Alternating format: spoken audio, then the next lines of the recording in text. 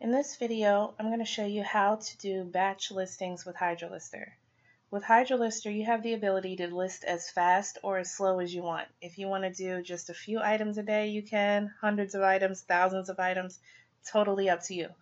If you prefer to do batch listings, you can grab as little or as many ASIN numbers from Amazon or item URLs from multiple suppliers and dump them into HydraLister and list them with the click of a button. To start a batch listing, just click on the New Batch tab. In the box that appears on the screen, you'll paste in the ASINs or item URLs that you want to list. So for this example, I'm going to do 3 links here.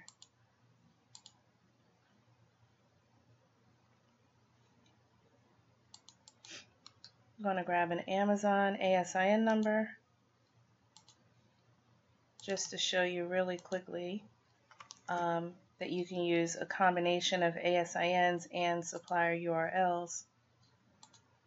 Let's see, I got a link here from Wayfair.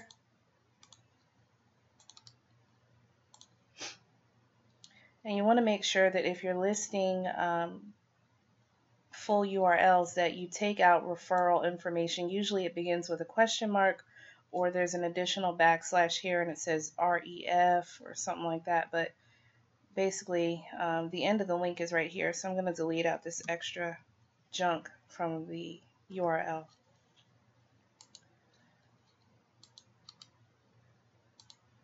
Okay, I'm going to grab the third link and notice that this link has a variation. It's actually color and size. And Overstock does theirs. You have to, when you list variations, you have to do them exactly how the supplier has them. So I'm going to show you that. And again, I'm taking out this referral information at the end of the link. Now, when you list an item that has a variation, you'll need to put a semicolon at the end of the link and put the name of the variation. As you can see on this link, Overstock does them with the size, with a capital letter, a dash, and then the color. When you enter variations, they are case sensitive, so you'll want to do the spelling exactly how the supplier has it and everything like that. And capitalization, of course. So you'll do, I'll do king dash white. Now typically other suppliers, when they have more than one option, you have to separate the variations with a vertical line, which you get by pressing shift and the backslash. And that gives you a vertical line, but Overstock on this particular item doesn't do it that way. So you just enter the variation as is listed. And if you ever get lost on how to do the variations, that information is right above this box. So that's it. Basically, you paste in your ASIN numbers or item URLs, and if you need to list an item that has a variation with the supplier, you'll want to enter it with a semicolon and the name of the variation exactly how the supplier has it listed. And if there's more than one option for the variation, then you separate the 2 words or phrases with a vertical line. And that's it. You select the selling platform that you want to sell on and you hit add new batch.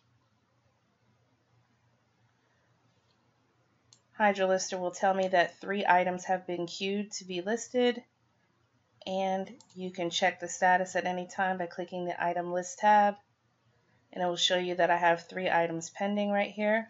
These are the supplier URLs, and they are still pending to be exported to Sku Grid as well. And that's how you do batch listings. You pretty much can walk away. When you do batch listings, they'll be posted within the hour usually. Of course, the more items you have listed, the longer it might take. It might take closer to that hour to start posting. But typically it's about an hour.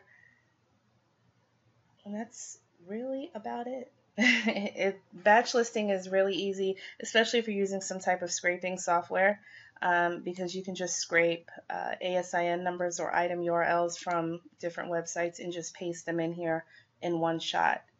I suggest that if you're listing an item with one URL but there's separate entries for more than one variation of that item, then you do a single item listing and at least edit the title and make sure that your description and photos are correct.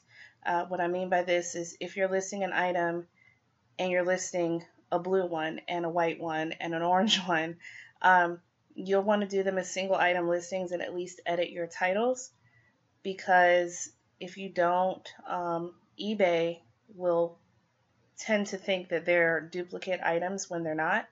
So you'll want to go ahead and change something on that listing, especially the title and the main image. Usually just switch, which one appears as the main image.